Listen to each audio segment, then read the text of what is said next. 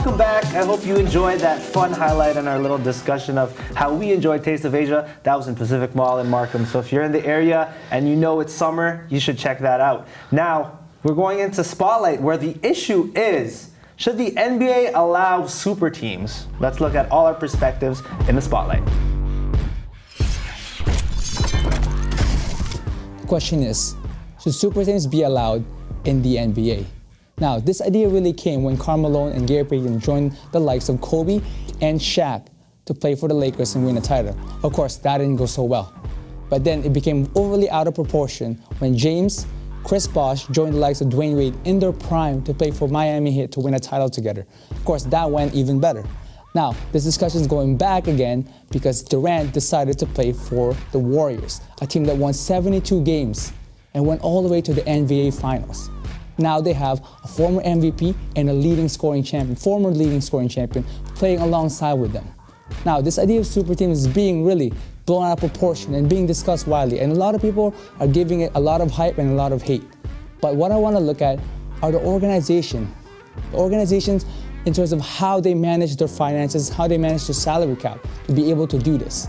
It's not in terms of super teams being made, it's not in terms of players deciding to go in here and getting bargained, but in terms of this organization being able to manage their finance really well, being to sign the right key players, the right type of contracts for each player that they sign in their organization, which allowed them to have this opportunity to sign superstar players already on a great team. This is what Golden State has shown us. They were able to manage their finance really well so that they'd be able to sign a player like Durant, even though they already have superstars like Curry, Klay Thompson, and Draymond Green. So it's not a matter of super teams being made, whether it should be banned or not. It's a matter of how good are organizations like the Warriors to be able to do some things like this and sign superstar players on a really good contract because they manage their finance well. What do you got, Jay? When super teams are formed, there's a lot of hype to it, and we can't wait to see the first game that the newly formed team will play in.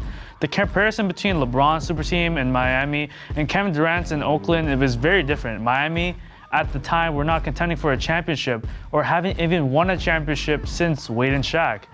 The Kevin Durant situation with the Warriors is that the Warriors still won a championship in recent years and currently have the best record in the NBA. Kevin Durant joined a team that he couldn't beat. LeBron joined a team with his best friend. But at the end of the day, forming super teams is great for the NBA because of money. When LeBron joined the Heat, TV ratings were up, merchandises were being sold, ticket prices were even higher. This will happen again with Kevin Durant and the Warriors. The salary cap is already going up because of the new TV deal, but it will even go higher because of this newly formed super team. Any basketball fan saying that Kevin Durant going to the Warriors is a bad move for his career because he can't win a championship. He can win a championship with the Thunder would be lying if they said they weren't going to watch his games. Those who hate Kevin Durant are still going to watch his games because they want to see him lose. And the majority of the people who hate him are in Oklahoma City, which will generate revenue and ratings for the NBA. So one side, we got the upside of money generating for the league and their sponsors, and the other side is the small topic of competitiveness of the league is going down because the majority of the superstars want to join one team, potentially winning multiple championships. PJ, what do you got? Should super teams be in the NBA? What I think is that they shouldn't allow it. The reason why is I believe that every team should have a good chance of making good games when they come into the playoffs. Super teams, you already know, or you already really think and really hope, or not hope, but you know that they're going to make it far either through a sweep or because they're just overpowering a lower seed or a different team. With everyone being even, or not even, but being, with stars of their own, it's a better way for audience and fans to watch and be more loyal to their franchise. As soon as a superstar leaves a franchise, it's either hate or they just bandwagon, people say bandwagon, to a different team. I believe the NBA should make sure that they keep superstars in their place or just prevent superstars from getting joining each other, because what does that do to each franchise individually? You want to make sure that every audience in every location, I guess this is a business decision for the NBA, that every fan base is more and more happy with the franchise that they're supporting.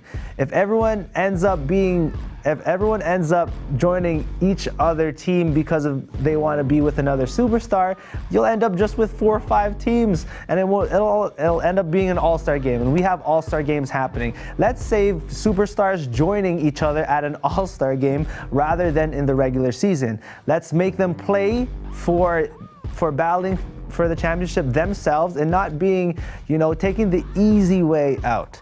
So let's figure out a way, NBA, please, to make sure that the superstars stay in their teams and make a name for themselves, rather than taking the easy way out and joining everyone, any of their friends, and making it, not that exciting of a playoffs. We want to see close games, we want to see passion, and we want to see loyalty.